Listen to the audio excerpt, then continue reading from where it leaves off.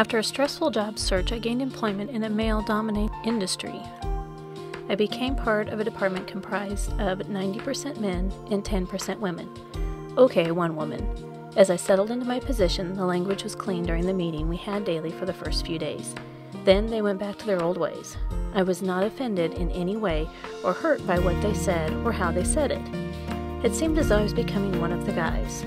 Then, 5 months into the new position, the general manager came to me and told me they were hiring another man for the department, and I would be losing my office so the new guy could have an office. I would be moved into the front office with the other ladies, but he bought me a new desk.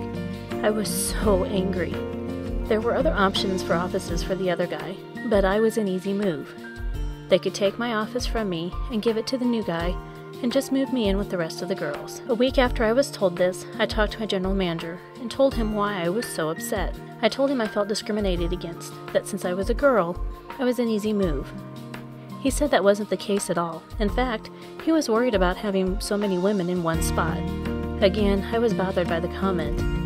As a result of the move, I felt very disconnected from the other members of the department I was a part of, and like I really didn't belong to any department. It seemed like a simple move, but was it?